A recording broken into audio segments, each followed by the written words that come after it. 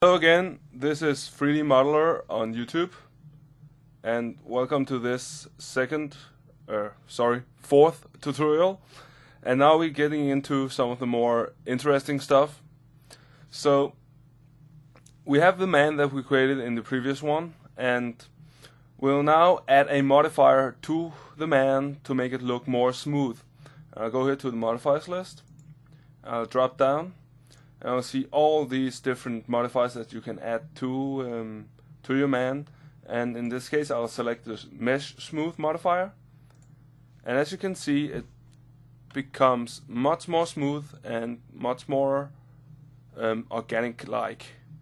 So what I'm going to do now, I just want to edit it a bit. I'll do this very fast. You know how to do this, so there shouldn't be any need for showing you how to do this. I'll just before I go and edit this model, I'll just click this small bulb here out from meshsmooth.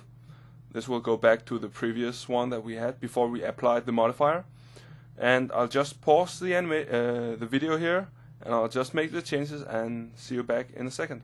So hi again.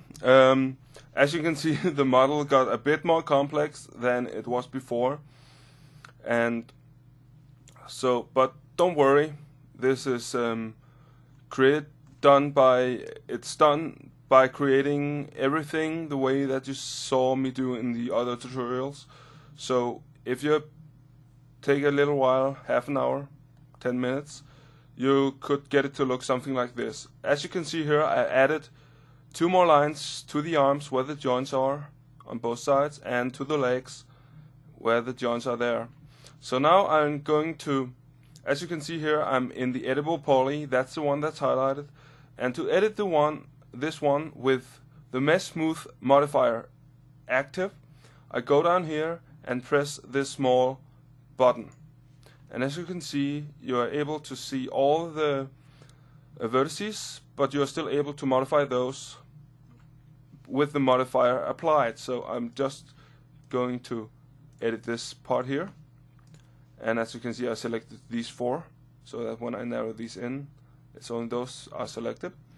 And I'll actually move these in a bit further, like so.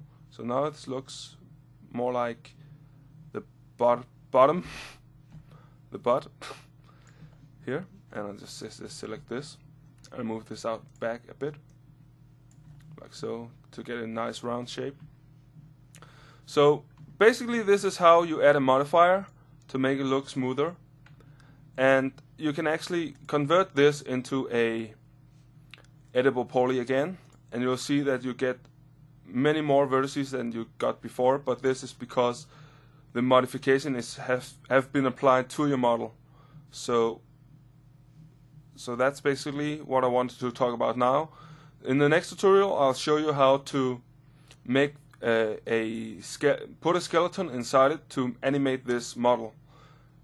Before we do that, I'll just go and hit C to undo the merging, and I'll see you on the next tutorial. This is 3D Modeler on YouTube. Thanks for watching.